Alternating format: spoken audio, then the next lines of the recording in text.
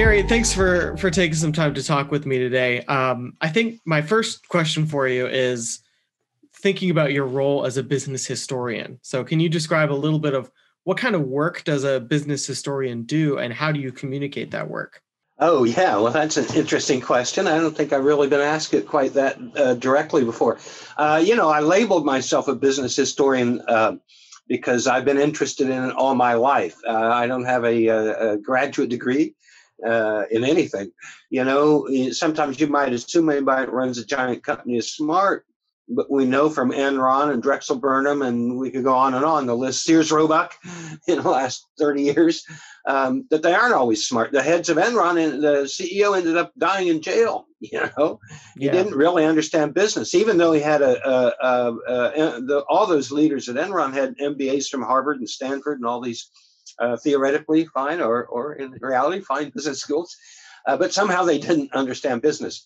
And the whole thing was kind of driving me nuts. Nobody really wanted to talk about these big companies, and GM was really the only one that I knew very well. That and household products. I remember writing away to Procter and Gamble to ask them about their history when I was looking at the horse and dog magazines. My big brother's looking at the automobile and airplane magazines and stuff. And I discovered Fortune magazine, the great American business magazine. And the issue was just out. Every year they do a list of the 500 biggest U.S. companies. And I opened it up, and their General Motors was the biggest, really the best run company on earth at that time.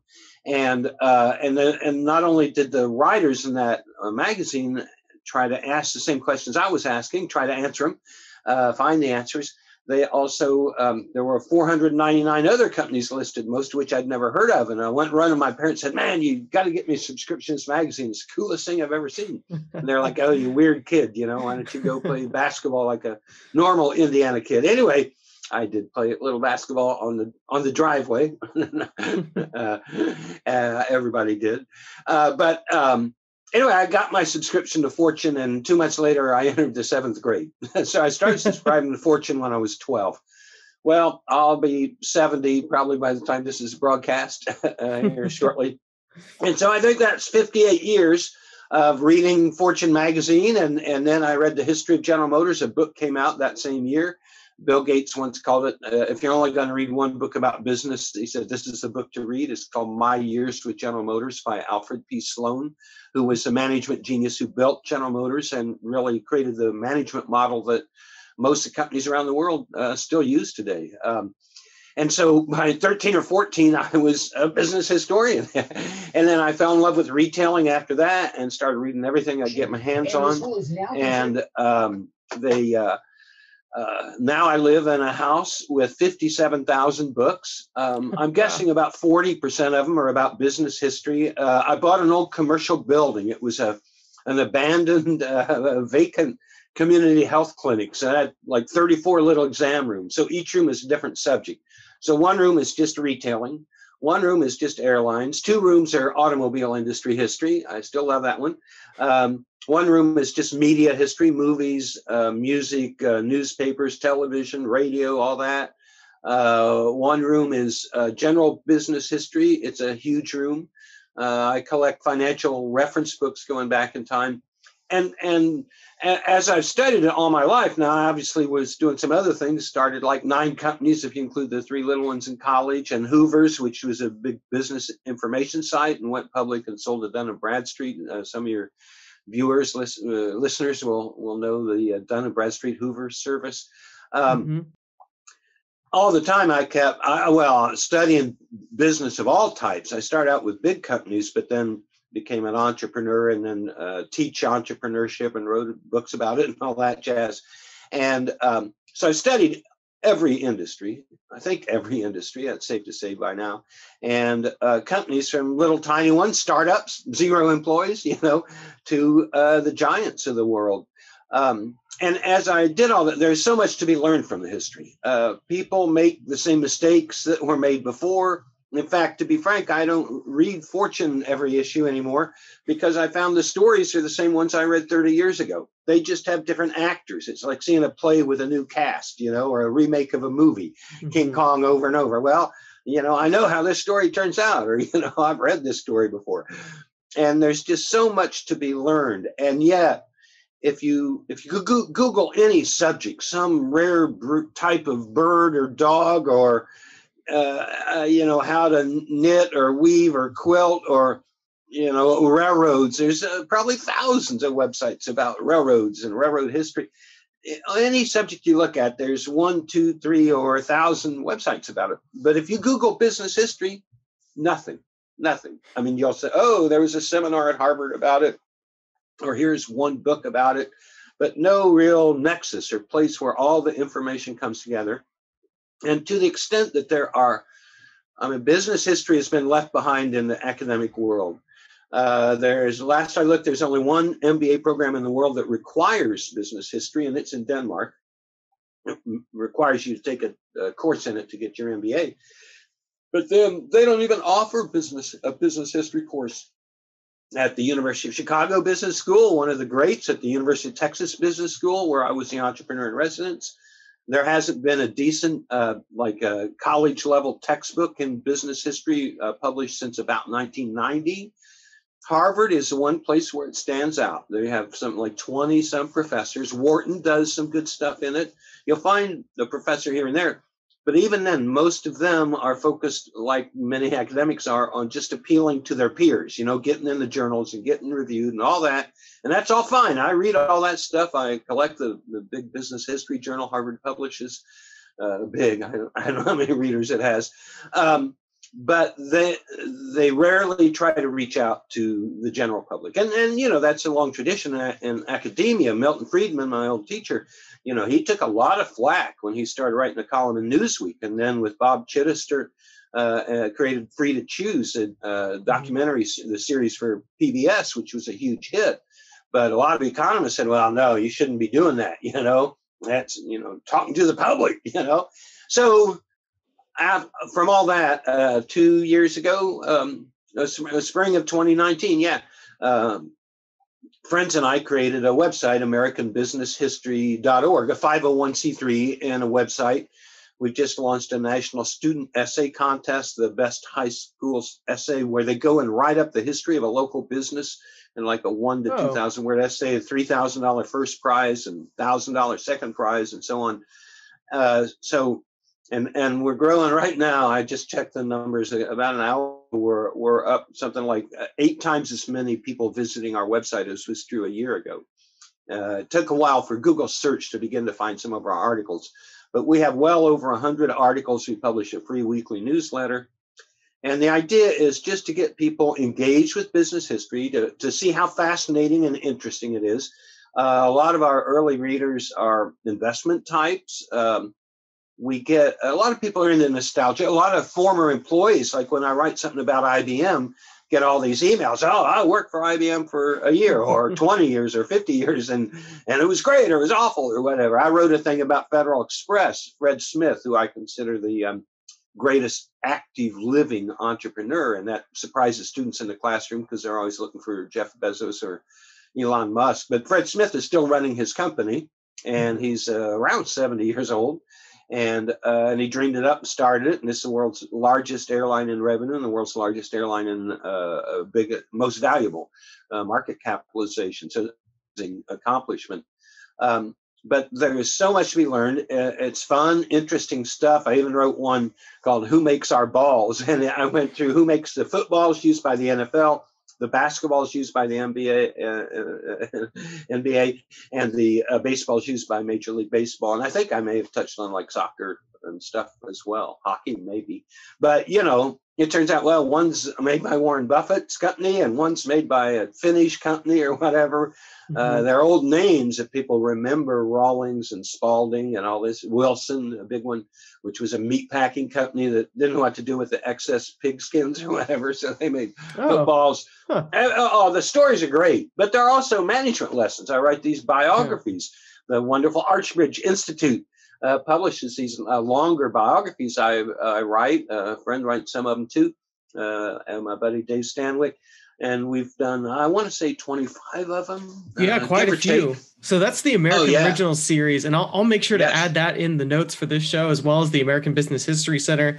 One thing you said that jumped out to me a bit here is that, you were reading some of these Fortune magazine pieces and you're you're saying, wow, this is kind of the same story, but with new characters and new casts. So clearly there's a pattern, to some of these things. So, and if there is a pattern, that means that, at least from your perspective, you can kind of aggregate and pull out some of the big lessons from these. So, and you mentioned, Fred Smith as one of the greatest living entrepreneurs. So I guess what made him such a successful, great entrepreneur, and sort of what lessons do you find most common? What patterns do you think are most common in these stories? Yes, and there are lots and lots of patterns. And one in the other direction, before I come back to Fred and greatness, are the failures. Because as a retail lover, I've studied the decline of Sears and Kmart, which I was a stock analyst on Wall Street covering the retail companies back in the 70s. And they get arrogant. It goes to their head, hubris, they call it.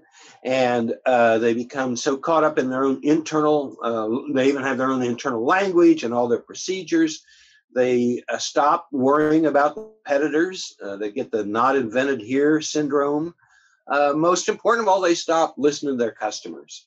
And tied into all that are the executive egos. You see so many big acquisitions.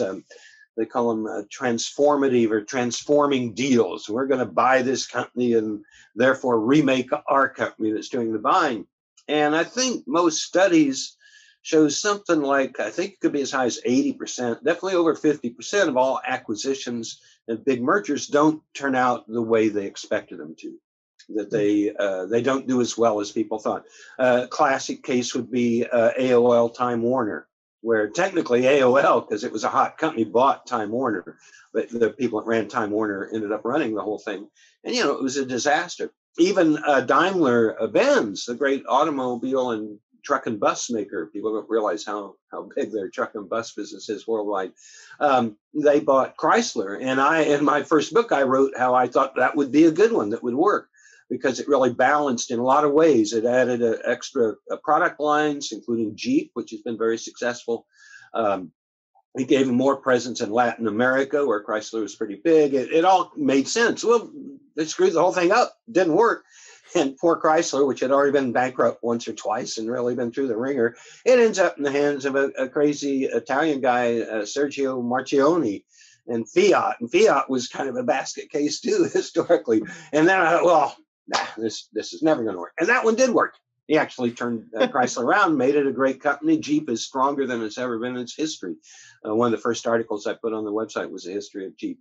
A handful of things. The success, the Fred Smith story, obsession with your customers, talking to your customers, making their life better every day, because it is so easy to get caught up in big merger deals, in dealing. I always, when I talk to entrepreneurs, real entrepreneurs do not like spending time with lawyers and investment bankers. They're all nice people. They tend to be very smart people. A lot of high IQ lawyers, and investment bankers tend to be interesting, and you hear a lot of, you learn a lot from them and all that. And they're fun to be around, and a lot of them are rich and they have nice parties and all that, But a real entrepreneur wants to be with their customers and with their employees, I remember meeting with a guy, he was running $1 billion pizza chain in Canada, lifelong restaurateur, and it was at the big national restaurant convention. We're sitting around, and you could tell the guy was really nervous in a way, really uncomfortable at this big convention, that he really wanted to be out behind the restaurant pouring out hot grease at the end of a shift, Yeah. He wanted to be in touch with it, right? And that is so easy to lose. And to the extent that managers kind of come in at a high level, it sounds like I'm really knocking MBAs. A lot of my friends are MBAs. I've taught a lot of MBAs. There are a lot of good ones, a lot of great ones, but there are also a lot who expect to become a CEO. Mm-hmm. And even no matter where they come into the company, I'm going to run it someday. And actually, I read there was an article or a study at one point that was almost like a menopause thing, where their MBAs reach 35, 40, I think, age bracket. And a fair number of them realize, I'm never going to run a company.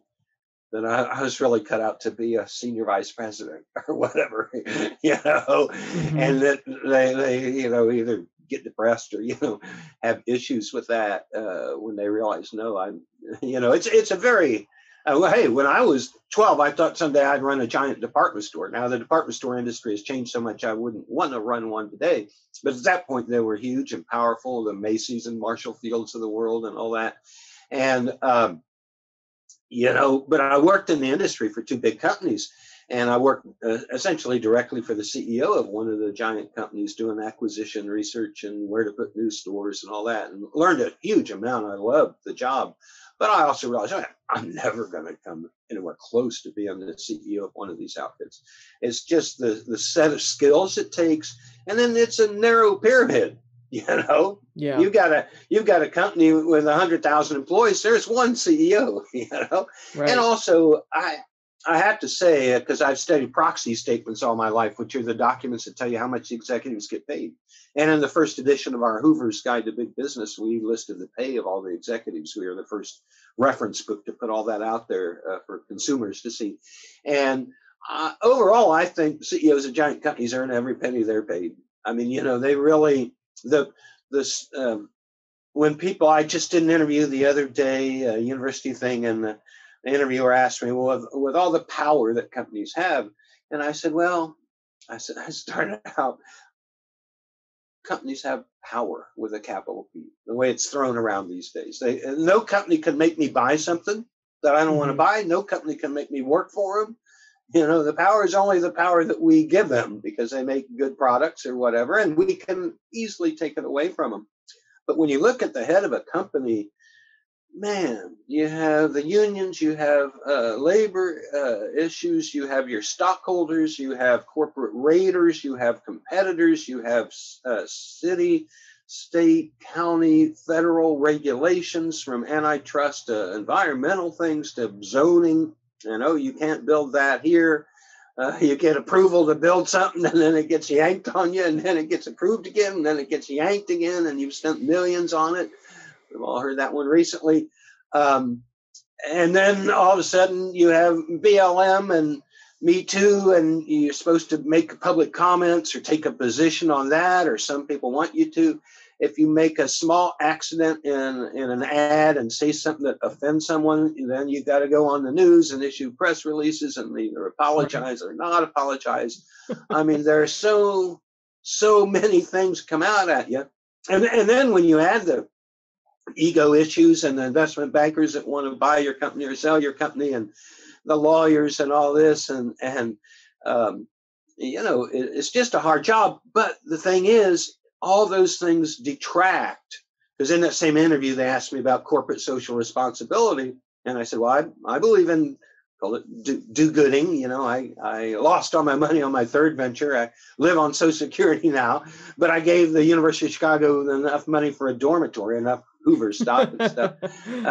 So I believe in, philanthropy and all that. Now I have a 501c3, but I have seen so many businesses, especially small mom and pop retail stores and stuff, where the owner was either in the Chamber of Commerce, which I'm in, our local one now, out fundraising, United Way, often at the country club with their buddies. They weren't talking to customers. And then when they go broke, they blame Walmart. You with me? I mean, focus is so critically important. And all those things I've listed take away from your focus. Well, you focus on your labor and your employees and all that. That is at the core. That's right there with focusing on your customers. But man, that's that's where your head has got to be at. And, right. And there are so many things that can take you away from that. And then the last thing I'll add is these people, they start at a low level, work their way up and all that. They become detached from it. If you study the decline of the U.S. auto industry, General Motors, Ford, and Chrysler in the global markets, well, back in the 30s when they had the big strikes, a wall was built between labor and management. And knowing when I went to my 50th high school reunion, about half the people there were ex-GM people. And then of that half, about half used to work on the line in the United Auto Workers Union, and about half were in management or engineering or finance. And there was a wall. You never moved between them. After that happened, nobody ran a U.S. auto company who had actually built a car. Whereas the original people in the industry prior to the 30s were mechanic. Henry Ford was a mechanical tinkerer, and Alfred P. Sloan, an engineering degree from MIT, at least had some dirt under their fingernails. On the other hand, if you look at the restaurant industry, my guess would be all the giant restaurant companies, at least half of their CEOs started, working the counter or behind the bar or washing dishes. The whole industry is full of people who love it and are deeply engaged in it at every detailed level. And that's been an incredibly successful industry, one of America's great industries. And I think their future is actually brighter than ever, the ones that survived the COVID mess. So there's a real long answer to some of the things about success and failure. So I think, some of that might sound a bit intuitive, and to the extent that, you need to focus on customers, you need to focus on and not get distracted with a lot of this other stuff. I wonder, how have you seen business change since maybe the 1970s and the 1980s, where, I think, correct me if I'm wrong, but the MBA is a relatively new degree. It didn't come about. It wasn't one of the first areas of study that you could learn at a university. Right. So how has that sort of changed the landscape? How's the landscape changed more generally? I mean, obviously globalization has played a big role, but there's certainly companies that have been able to benefit from that greatly. So how have you seen that change in the past 4 decades or so? Yeah, some of the things that come into my mind on the MBA issue, I think in some ways that may have peaked. That was really required in a lot of businesses like Wall Street and stuff by the 1970s. I actually became a securities analyst and didn't have an MBA. I was the only one out of like 50 on my floor that didn't have an MBA, except for the head guy who had come into the system before it all was required. And they let me in because I really had studied retailing since I was 12 and all that. And I covered retailing. I remember they were shocked.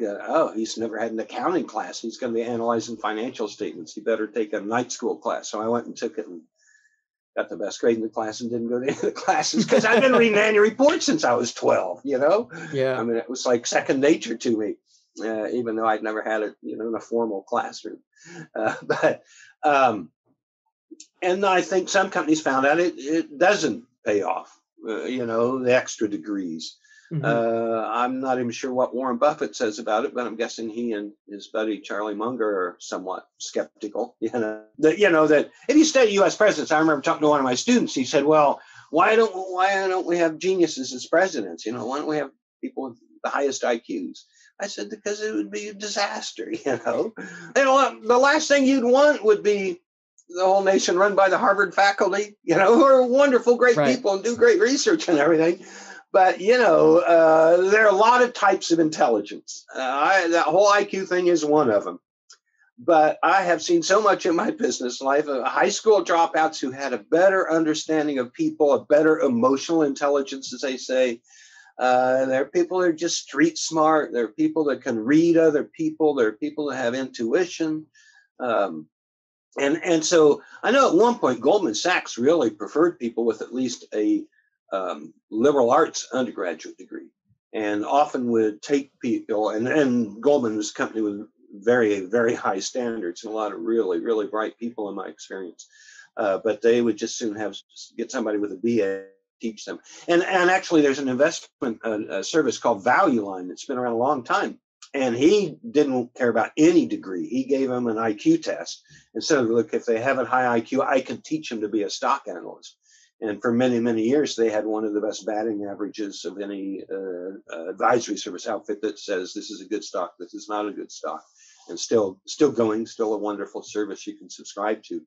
But so I think that the MBA in certain industries, you got to have one. I think Wall Street investment management more than likely.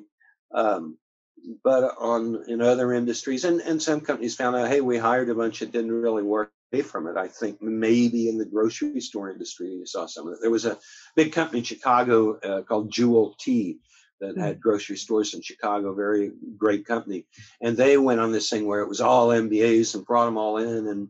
it didn't turn out that well. They didn't achieve their projections. Later got bought by another company. So I think that's kind of peaked. The globalization thing, I mean, that's one thing when I look at the Fortune 500, and then they also back then in the 60s, when I started reading it, they had a separate list of like the 100 or 200 biggest non-US companies. And when I started there in 1963, General Motors was, I think, twice as big in terms of annual revenues. Sales, the best way to rank company size. Twice as big as the biggest foreign company, which is Royal Dutch Shell. Well, if you look at that list now, and I did a post on our American Business History site about biggest companies in the world, it's like the top four or five of the top five are Chinese. Now they're state-owned companies, so I'm not sure if they really belong in the list. The biggest company on earth is Walmart. It was the first company in the history of the world to hit 500 billion in annual revenues like 2 years ago, I guess it was. And they're still there, the biggest company on earth. But the share of companies that are U.S. companies is way down. One among the top 20, it's gone from being, I think, 17 down to 6 or something like that. And you're going to see more and more, companies coming out. The Southern Hemisphere is beginning to show up. Companies from Brazil, the South African company. There'll be more Australian companies. But China and India, obviously. Mexico has a lot more big global powerhouses than it used to have. So you're seeing this shifting. And at the same time, a lot of the great American companies get well over half of their profits from outside the U.S. And that's been true of companies like Coca-Cola and stuff for a long time. Colgate-Palmolive, founded in 1806, but buying their stock is a great way to invest in Latin America because they're so strong down there. So, it's all getting blurred. And the leaders of the companies, that's a huge challenge, dealing with all the different cultures around the world and how to deal with it. And it's very hard to see patterns. Like Walmart had to give up in Germany and South Korea. It just didn't work. And now they're selling their British operation. On the other hand, Mexico has been a huge home run, and I believe they've been very successful in China. Costco has gone into a lot of countries with success. Toys R Us was one of the first to go all over the world and be successful pretty much everywhere it went. But other companies, I mean, it's very tricky. It feels like retailing, which is so embedded in the culture, in the society. The local patterns, they're all different, and you have to adapt to them. And then what share of your people are locals in the management team? Or you fly in a bunch of people from the United States. And so there are lots of historic mistakes. And the other thing, too, is a lot of things, they aren't on a straight trend line. They go back and forth. In other words, General Motors in the 1920s bought the biggest automaker in Germany. It was called the Adam Opel Company. And they ran it for years, and I think they made a lot of money for some years. But then they ended up, later, it became a money loser, and now they've sold out of their European operations. Ford was really big in Europe. And, they've all had their ups and downs. It's kind of like in technology. We tend to think things advance in one direction, So we've gone from being wired to being wireless, right? Well, the U.S. television broadcasting system was completely wireless. And then we switched to wired when we went to cable. So it went the opposite direction. Right. So you can't always tell how it's going to go. And sometimes things, they're pendulums. They swing back and forth. I mean, vinyl records were totally dead, and now they're cool and they're in again. Right. And, ebooks were growing faster than print books for a while, but now print books are growing much faster than ebooks. The ebook trend kind of, peaked out. Who knows? Maybe someday newspapers will be back. Yeah, maybe. Once printed on paper. Maybe. I'm not predicting that.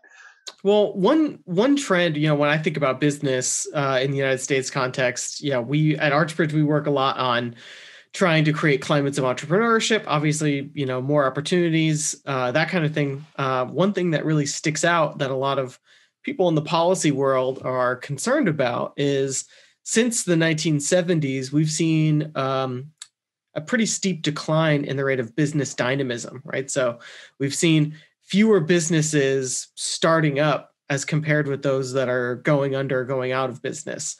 And so that used to be fairly high, and now it's been on that downward trajectory for about 50 years now. So do you think that Americans are less entrepreneurial than they were at that time, or is there something else going on here? So what do you think explains that decline in business dynamism? That's a fascinating question, and one that my friend Gonzalo Schwartz and I have emailed back and forth about at some length. I tell you, so I started out, the whole world was big corporations, giant companies in the 60s, and that's where all the focus was. And then I worked for big retailers. That was my whole world. I was living in St. Louis, where the May Department Stores company was headquartered. I worked at their corporate headquarters. And I, by then, had realized, well, I want to start my own bookstore chain. And I'd done 7 years of research and everything, but I'd go to parties, all the people from the company, and, oh, you're going to go start a company? What's that all about? What's wrong with you? It just was not in there. Now, St. Louis is a very corporate town. At that point, you had Monsanto and Ralston Purina and a bunch of big companies based there, and May, none of which are based there anymore. They all got bought and the headquarters got moved and all that. There are now other big companies there, but I think maybe only Emerson Electric was one of the old big ones that's still headquartered there. That was big when I lived there in the 70s. And then I moved to Texas, picked Austin as the best place to start the bookstore chain, and went to lawyers. And lawyers didn't know much about startups. I had to go around and find ones that, have you ever done a private placement memorandum? In oil and gas, but not for a retail chain. I did a lot of my own legal work. Well, fast forward to today, Austin, of course, is a hotbed for entrepreneurship. But when I picked it and moved there in 1982, there weren't many startups going on. Whole Foods Market was founded a few years before I got there. And I later served on their board, and friends of mine saw their whole chain evolve. But there just wasn't much going on, and you couldn't find accountants who understood startups and all the issues, and it was hard to find lawyers and hard to find investors. I think I'm probably on the money. There are probably 40 incubators in Austin, incubators and co-working spaces, but the whole field gets blurred. Mm-hmm. There are, before COVID, I would guess I could probably go to 4 meetups or face-to-face meetings or seminars a week about how to start companies. And okay, well, that's Austin. But look on Forbes and all these other websites and stuff, best cities to start a company in. Well, that used to be Silicon Valley and Boston, and then they added Austin. Well, now it's Jacksonville, and it's Chattanooga, and it's Tucson, and it's Salt Lake City, and it's, Green Bay, Wisconsin, or whatever. The list goes on, and everybody's got incubators. Everybody, my hometown, Anderson, Indiana, has a beautiful incubator. They may have 2 of them now, and they've started. So when I see those numbers, my first reaction is not to believe them. The whole sensation of entrepreneurship in this country over the last 50 years has taken off. My only guess, and I tried to do some research on it, look at the numbers, because most of that data is based on business formations, how many incorporations there are at the legal level. It's very hard to get your hands around real startup data. And I know people try, but it's not an easy thing. Some of the things I think might be going on. One is that with tax law changes and stuff, there used to be a lot more separate corporations.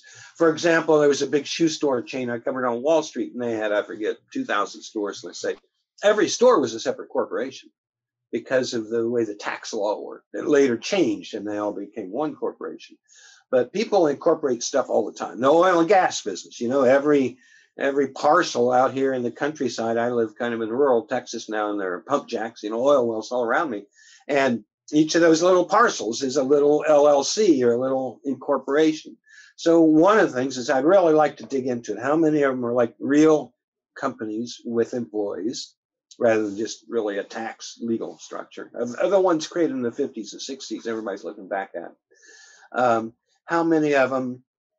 And then the other thing is how many of them intended to get big. We have always had a high startup and a high failure rate of independent retail stores and restaurants.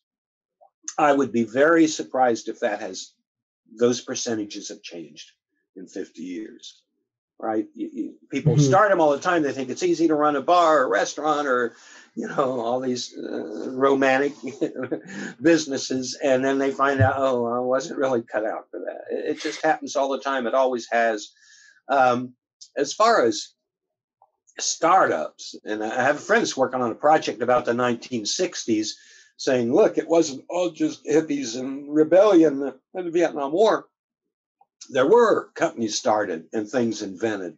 He's creating a website about it to kind of give the 60s a different brand kind of name. And it's fascinating.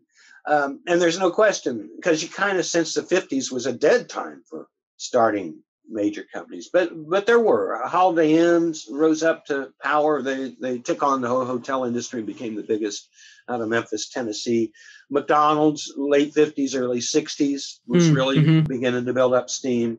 So there's no question there have always been them, but, there weren't the hot IPOs, there weren't the hot tech companies. There were a few, Tektronix, and Xerox, and so on, but not like the last 10 or 20 years. So I think perhaps the reality is that there are a lot more companies being founded now that intend to become large, that are not just an oil and gas field or one store or a mom and pop store. I see. Okay. So that could explain some of what we're seeing in the data.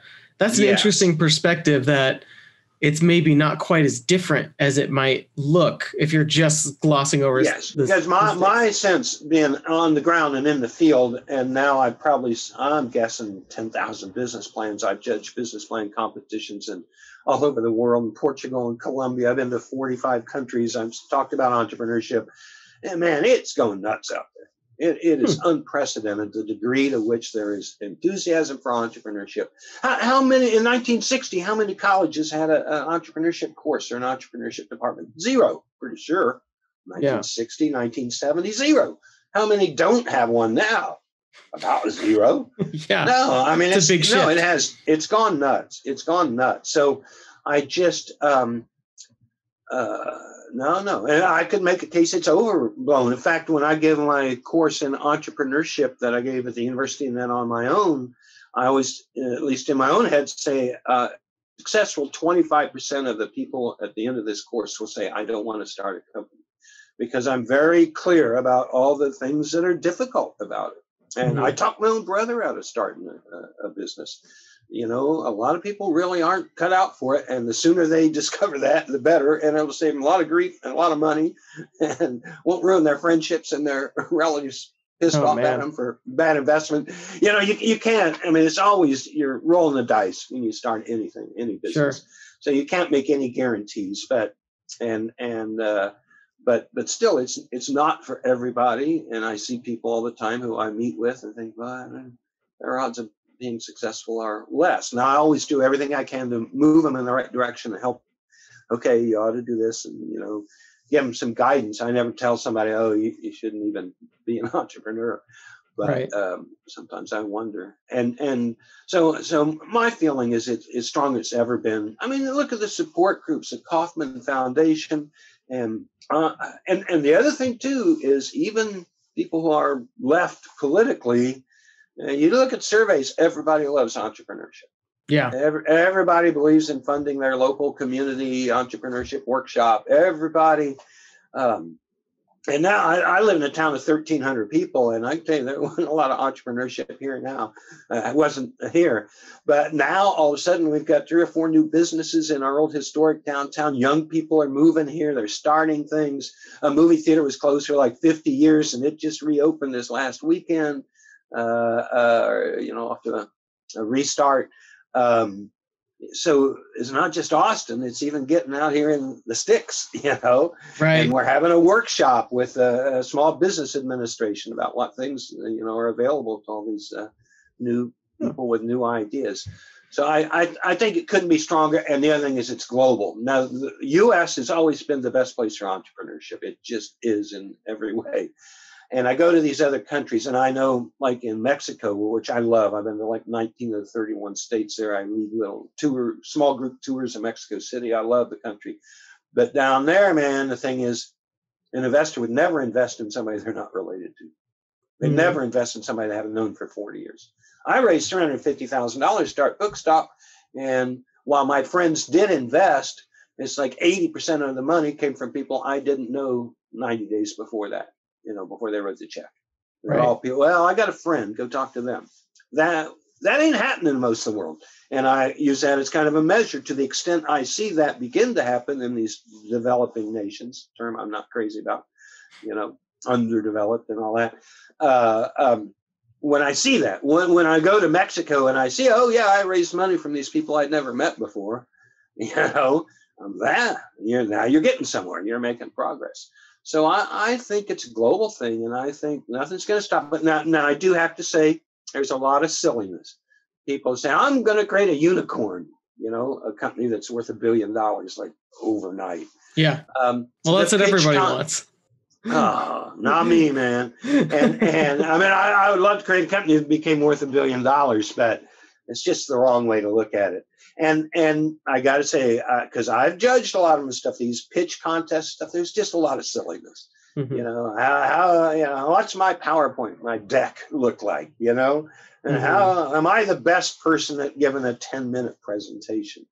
So I teach how to do a business plan and everything. I have an outline of what makes for a great business plan. And when I look at so many business school, MBA types, so on, their spreadsheets are perfect. Everything adds up, but there's no heart. There's no soul in the business. And then I look at people like that are 55, been corporate all their life. Now they want to start a company.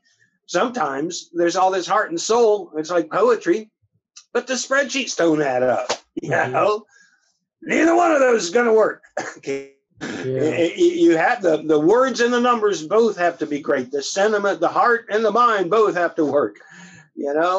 And because starting a company, building a successful enterprise, it takes all those things. And if you don't have the skills, you either have to learn them and get good at them, or find someone who is and get them on your side. Whether it's an outsider like an accountant or a lawyer that does, not an employee or an employee, no matter how you do it.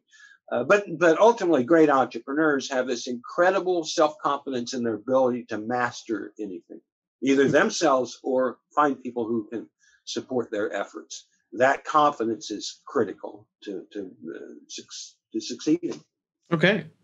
Well, one thing that you touched on a little bit earlier that I want to kind of come back to is, so just a few months ago, last September in 2020, we marked the 50th anniversary of Milton Friedman's famous essay discussing the social responsibility of business. Oh, yeah. And so to paraphrase him a little bit, he famously argued that their business only responsibility is to increase profits. So what do you think that he got right, if anything? And where do you think he went wrong? How do you feel about how he discussed that business role in society? Yes. And I have had lots of conversations and even written some stuff, I think, on the Archbridge site about profit and what it means. What I have said many times in public and everything is that I agree with Milton Friedman on about 90, 95, 99% of everything he said. He's a wonderful man. I had dinner with him and his wife when they were in their 90s. I got to know him, and I had him in class many years earlier. His work, his thinking, wonderful. The one thing where I disagreed with him was on that point. Or if you phrase it this way, and I don't think that's the way he originally phrased it, if you phrase it, the purpose of business is to make a profit, because the words can get pretty slippery. And I always say no. To say that the purpose of business is to make a profit is like saying your purpose is to carry around your heart and your brain, Now, without them, you're what we call dead, and with your lungs and your liver and a lot of other stuff, right? So they're absolutely required. They're critically important, but they're not your purpose. Well, profit is so important, and it's just as important in nonprofit organizations as for-profit. I get so tired of, we're better because we don't make a profit. No, in any organization, that spends more than it takes in ain't going to be around for very long. And nonprofits just use different terms. Museums, universities, they call it earned income, auxiliary income. They use all these different things. But I can tell you, some of them are more money grubbing and greedy than some of the companies I know. Not all. And I obviously do believe in nonprofits, like my business history thing and University of Chicago and Archbridge and so on. But profits and profits, they don't come from screwing your workers. Costco is the highest paying major retail chain in America and the lowest price major retailer in America. Mm-hmm. Southwest Airlines is among the highest paying airlines and among the most value oriented airlines. Now, that's because they're both highly productive companies. They're focused on what they do, and they do it incredibly well. Profits don't drive prices up. The profit motive is what led Toyota to take on General Motors and kind of kill them, by making better cars for lower prices. The profit motive is what drove Walmart to dethrone Kmart and Sears by offering more stuff at lower prices in more places. We go on and on and on, throughout industries.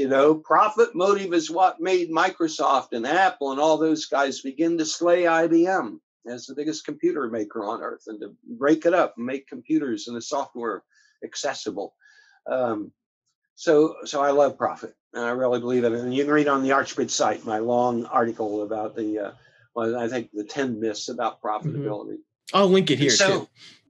Yes, great. So I think the words get blurred, because I don't think Milton Friedman actually said the purpose of business is make a profit. He said priority. Now, having said all that, his concern, which I do share, relates to what I said a minute ago about companies beginning to lose their focus, taking shareholder money, or money that could have gone to employee pay raises, or money that could have gone to lowering the price of the products, and giving that money to the CEO or the board's favorite charity to look good to their friends, their peers, kind of like I was saying about academics. When a CEO of a company is more worried about what other CEOs think of him or her than he or she is worried about what their customers think of them, it's over with. It's the end. It may take years, like it did for Sears, to decline. But the minute you take your eye off your customers, your products, your services. I was reading about a guy, he'd done several startups. One, he raised $300 million or something, and later sold the company for $13 million. And they're interviewing him about, well, what did you do wrong? And he said, we just put enough emphasis into the product department.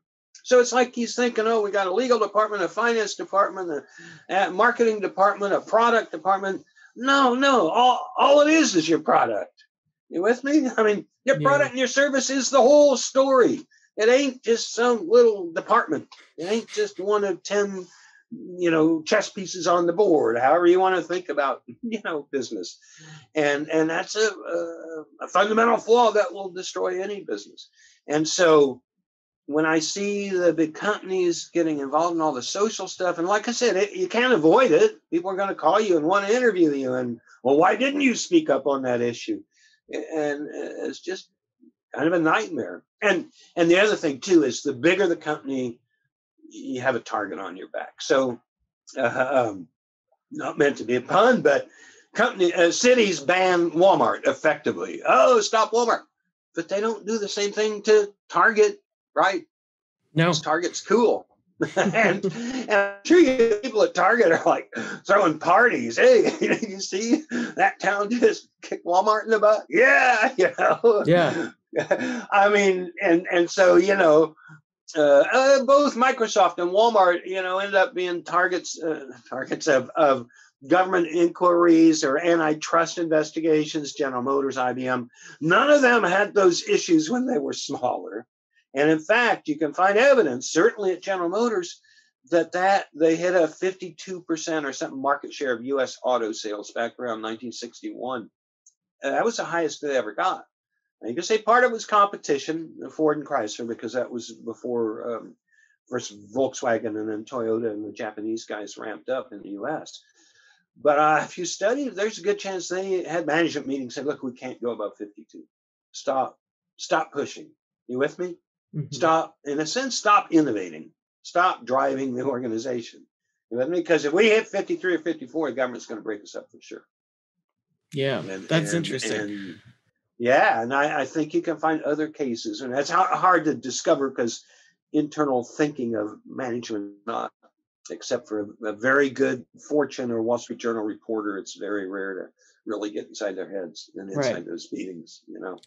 So, But yeah, how would you say that this sort of overlaps with conscious capitalism? So, can you describe a little bit about what that is and how that sort of relates to this discussion about Friedman and what he thought about business? Do you yes, think it's opposed to him, or do you think it's sort of complementary, or how do you think about conscious yeah. No, that's a capitalism? great one, and I have to tell you, I was kind of there at the birth. Somebody told me I was the godfather of conscious capitalism because I introduced John Mackey, the Whole Foods founder, to Michael Strong, who helped create all that, and they created that, got it rolling.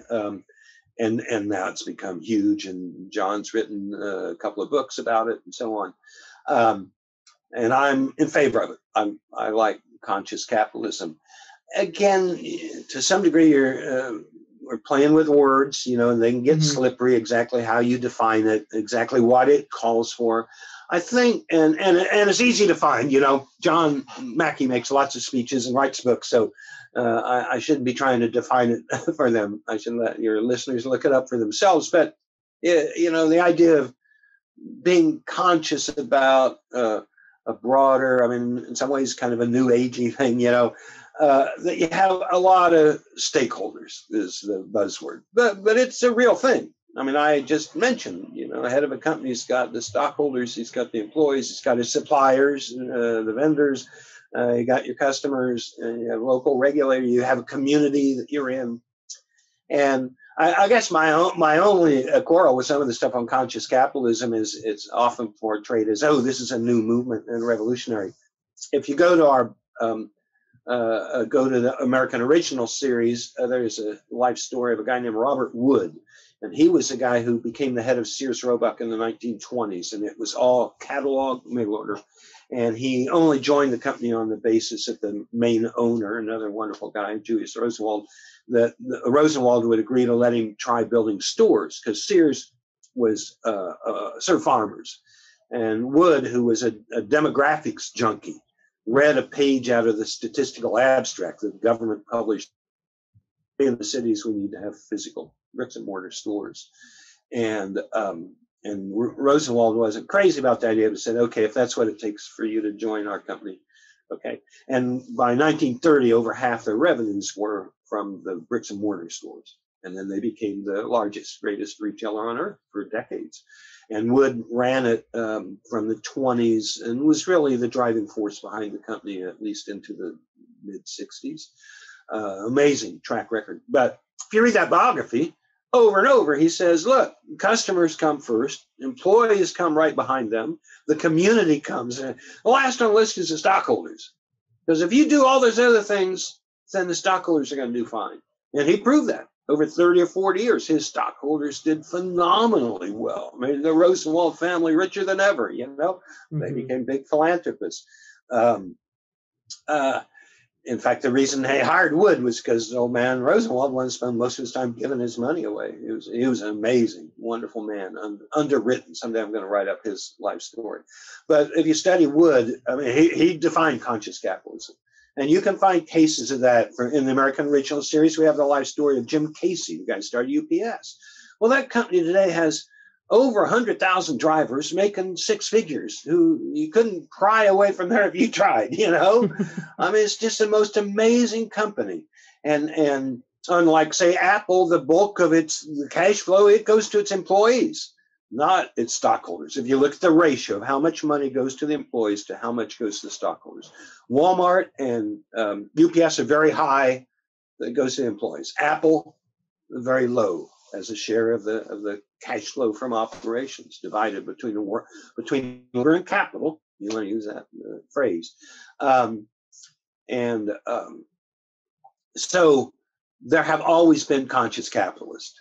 and they succeeded, in that broad sense of the word. But no, there was at a big annual event called Freedom Fest, there was a big debate between John Mackey and another fellow about conscious capitalism, and the stockholders got to come first or not. And at the end, the audience clapped for who they liked. And I'm with conscious capitalism. So I'm curious about the conscious capitalism stuff. That makes a lot of sense. Just one last question for you before we close out here, but it's a two-parter. So one two-part question here. After years of looking into business history and studying it and entrepreneurship, what is the one thing that you would want to communicate to the public policy community? That's the first part. And the one thing that you would want to communicate to a student who's maybe looking to go into business? Those are both big questions. Let me try the student first. That'll be a little less controversial. Sure. Be curious. Be curious about everything. Ideally, get a liberal arts education. I don't care whether you get it on a college campus or go into the library, and you still have to use books. My experience is at least 60 or 70% of what is in my 57,000 book library is not online. And that always shocks people. But there is so much that's under copyright, that's in books, it's charts and tables and graphs and pictures. There is just a huge amount out there that is not online. So you can't just live online. But as soon as you can, try to find what industry you love.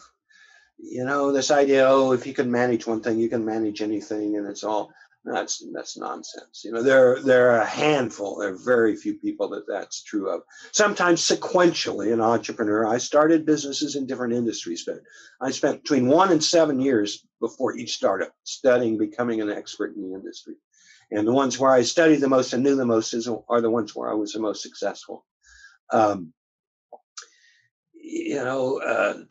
Do internships, talk to everybody, when I realized I loved retailing, I was 13 or 14, I wrote a term paper, The Life Story of Marshall Field. So that was my first biography I wrote in 8th grade.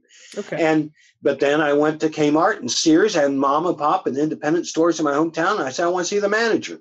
And I go in with my questions. And what do you like about your job? What don't you like? What's the best day you've ever had? What's the worst day? What kind of people do you look for in this industry? What makes her a good retailer? What are things you don't want to see in a retailer? And you just can't know too much. And understanding customers, you can't know too much about them. I mean, ideally, when I'm building a bookstore chain, you want to know, where do they buy books? Why do they buy them there? What stores do they like? What subjects do they like? All these kind of obvious questions that any bookseller should answer. But I want to, do you go to church, and which church? Do you have kids or not? How old are the kids? Do you have a swimming pool or not? What kind of car do you drive? What cities have you visited? Have you ever been overseas? Stanley Marcus, the great retailer that built Neiman Marcus. I once interviewed him for like 3 hours. Wonderful man. They call him Mr. Stanley. And he said, actually, this was, I think, a story his son later told me, that, you'd ask women, what hem length do you like, fabrics do you like, and all that, because Neiman's makes most of his money selling women's apparel. And he said, but Dad, he said his main thing was, what countries did you most recently visit? What plays did you see? What books did you read? Because he wanted to really be inside their head. So finding an industry you love, if you're in any direct-to-consumer business, hotels, restaurants, retailing, even online retailing, you've got to get in the head of the customers. You got to love the customer. Oh, I just answered a big Quora question about what are the worst things about working in retailing? And there are all these long answers. Oh, it's just awful. The customers are stupid. And if you talk back to a customer, you get fired because your bosses never defend you, and on and all different permutations of how awful, including some people that worked in it like 20 years. And I kind of lost my cool. And I'm like, I kind of said, well, I can't believe, why would you say 20 years in it? And I said, look, it's a different kind of person, a person that wants to become a nurse, a person that wants to become a flight attendant, a person that wants to wait tables, a person that wants to clerk in a store. It's a different kind of person that puts a higher value on serving others than serving themselves. And if you aren't that kind of person, you should stay away from it. You know, Madonna could never have built Federal Express. Fred Smith could have never built Microsoft. And Bill Gates could not have built Walt Disney Company. Walt Disney probably couldn't have built hardly anything. He's my all-time favorite entrepreneur, and I wrote his biography for American Originals. But, you know, man, that was a guy who was focused on one thing. Most of these guys, most men and women, because Estee Lauder, amazing. She was nuts, man. She mixed all this stuff up in her mother's kitchen and got her hands formula or whatever. And she'd go up to taxi drivers and people on the street and say, oh, I could improve your complexion, and start dabbing stuff on their face. Apparently did that till the day she died. And all her grandkids are billionaires from the empire she built. So, you know, find something you love. And I've written plenty. It's all over. I have another website called Hoover's World. I've got over 100, maybe 200 YouTube videos. A bunch of them are entrepreneurship tips. There's a thing called the 6 Simple Steps to Building a Great Company. Read all that kind of stuff. If you want to come up with new ideas, read the book, The Innovator's DNA, the best book written on that. I recently did a post on Hoover's World about, I think, 4 key books to help you come up with ideas. Man, be curious, learn. I mean, that's certainly the starting point on business. Read anything Peter Drucker wrote. His book, I never remember the full title, is Management, Tasks, Responsibilities, and something else, something like that. Read that book. It's the original edition, not the 20th anniversary or whatever, where they started messing around. He was really the greatest thinker about business who was not an active business person himself. So many business people are not introspective, you know, just like a great basketball player often cannot tell you how they did it. It just comes naturally. And that's true of so many great leaders too, I think. Whereas Drucker was on the outside and really, and when we're talking about Milton Friedman, the one thing I'd say, another statement I make a lot is I'm always amazed at how little economists know about business and how little business people know about economics. The number of business people don't really understand supply and demand, price theory, as we called it, a big chunk of microeconomics. And likewise, you know, when I got to know Milton better, he couldn't have run a company, you know. He never had to meet a payroll, you know. It's a different world, and how you motivate people.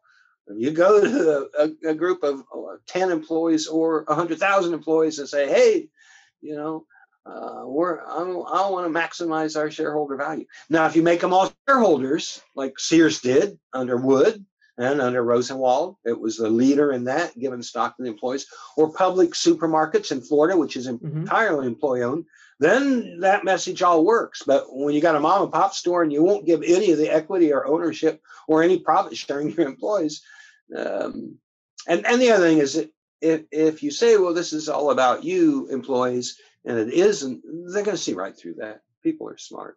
So, you know, economics and business, when they meet. My other great economics teacher, George Stigler, who was one of Milton Friedman's best friends, maybe his best friend, he actually, I thought, had a real feel for how it integrated. He was a very real world, as Friedman was too. And he really had a touch for common people. His whole life was devoted, how do we lift people out of poverty? And it's Gary Becker, another great economist, said that Milton Friedman did more to lift people of the world out of poverty than any other single person. So long one on that. Public policy. Well, I just mentioned George Stigler. George Stigler, my major within economics in college was industrial organization, which means antitrust, monopoly, oligopoly, all that. And I love all that stuff. I've been studying that for going on 60 years too. I start with antitrust because that's a field that I'm closest to and have studied the most, and looked at the most cases too. I look at cases from the 20s and 30s, and when it all started, the trust busters with Teddy Roosevelt and everything, the breakup of Standard Oil Trust in like 1911, 1912, whatever. I haven't seen any evidence that antitrust ever really works. There are probably a couple of cases somewhere that I haven't discovered. But when I say works, makes the world better by its actions. It takes millions of dollars. Now, the problem is with the government budget in the trillions, you know, I just watch them on the bill they're passing right now. Well, yeah, but we didn't put much money into that. That's only 50 billion. How many companies I could start with $50 billion? How many jobs you could create. So you lose track. So when some antitrust thing only cost 100 million of taxpayer money, it's, well, why even talk about it as pocket change? And no, it's real money. The market does a much better job. If a company doesn't provide a good service to its customers, if it doesn't give them good value for their money, if it can't compete, it's going to go away.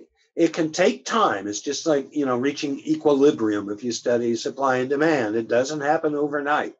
And sometimes it's a moving target, so it keeps moving somewhere. But I actually I haven't even mentioned this to anybody yet, but I'm making a list of future articles I want to write for Archbridge. And just the last 24 hours, I put down, well, I had one, why I don't trust antitrust. I think that one was already on my list. But the one I added was the decline of Amazon and Google, which I think would be a title that might get people to read it because, they're so powerful. They're monopolies. Well, first of all, I answered a question on Quora. They say, well, how can anyone say that Amazon is not a monopoly? And I responded by saying, Amazon has under 5% of the U.S. retail market. A monopoly is defined as 100%. So right now they're about 95 points shy. Google in search, I think, is around 70%. That's much closer. Still not a monopoly by the definition of the word monopoly, but that's a lot. I have written notes to myself and some of my friends about how you could take on Google. It's going to take somebody with a lot of courage, a lot of guts. But an Elon Musk, it wouldn't take as much courage and guts as he has, Right. And no more than Jeff Bezos had. If these companies do a bad job, mistreat their customers, none of them has monopoly. The only time monopoly power works is when you have the government behind it, or in effect behind it. AT&T had something like 85% of all the telephones in the United States, and they had total control over the long distance services. Well, that was basically an agreement, a working agreement between AT&T and the government that was okay. You have what they used to call natural monopolies, like, well, it wouldn't be worth it to have 2 electric companies come to my house, or 2 water companies, or 2 telephone companies. Some of those, like telephones, technology has done away with. It no longer is you have to have a wire coming in your house. And so now you have competition in telephones. That'll probably happen in some other categories. So that gets a little tricky with those so-called natural monopolies, but there are fewer of them than there used to be. Mm-hmm. But if the government gets behind it, and what happens so often is George Stigler called it the capture theory of regulation. So like in the 1880s and 90s, everybody hated the railroads, right? The shippers hated them. The farmers hated them. They were the most powerful companies in America, the biggest companies in America, led by the Pennsylvania Railroad, which I wrote up in one article as one of the 3 greatest companies in American history, now dead. They all have their life cycles. But everybody hated them. So they all got to Washington. They created the Interstate Commerce Commission. Well, the first meeting, okay, the farmers and the shippers, everybody shows up. No, this is bad about the railroads. You should make them do this and make them do that. And the ICC, Interstate Commerce Commission, basically set the prices, told them where they could build the railroads, told them when they could merge and they couldn't. They did that for like 70, 80 years. The thing is, though, at the second and third meeting of the ICC, who shows up? No, the farmers got other things to do. It was an issue. They thought they had it fixed. The shippers began not.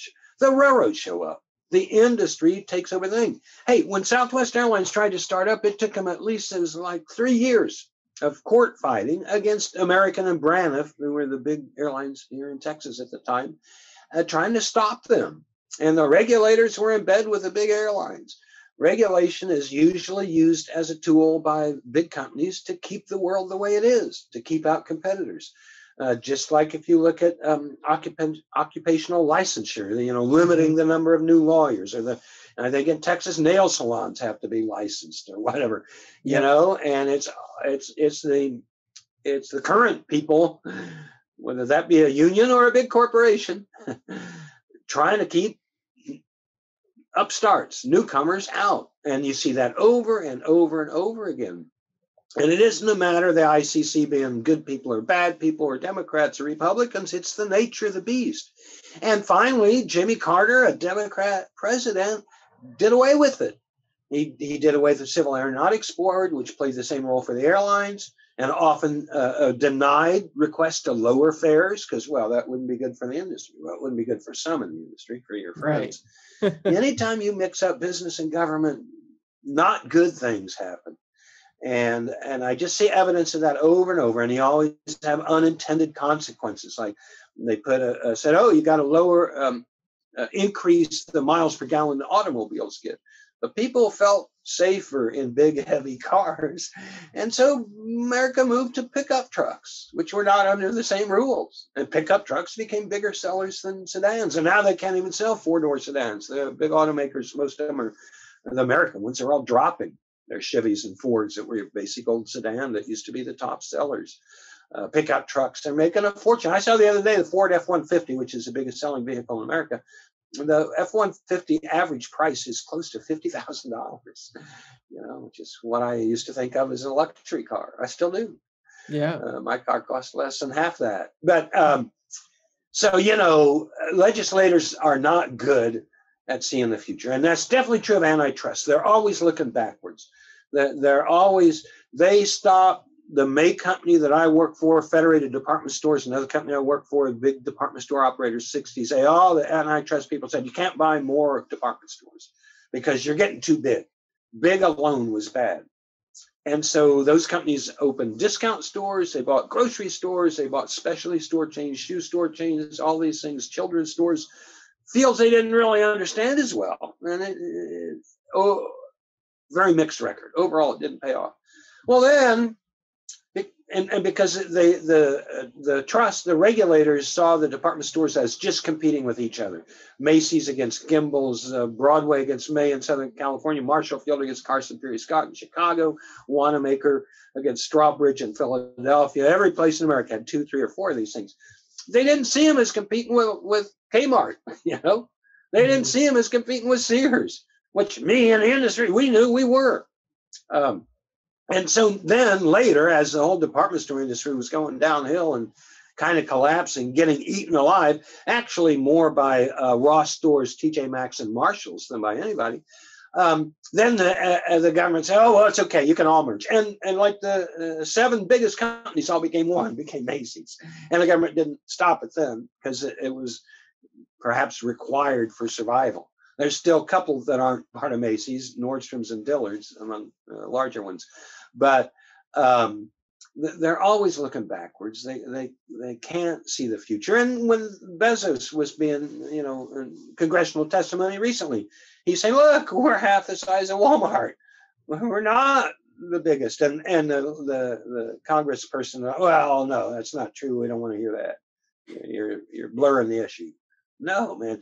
Competition is always there. And it's always ready because of the profit motive to come out of the woodwork and chew up your rear end, or at least nibble around your ankles for a while, And so I just, and all the thing from both parties about, oh, let's break up big tech.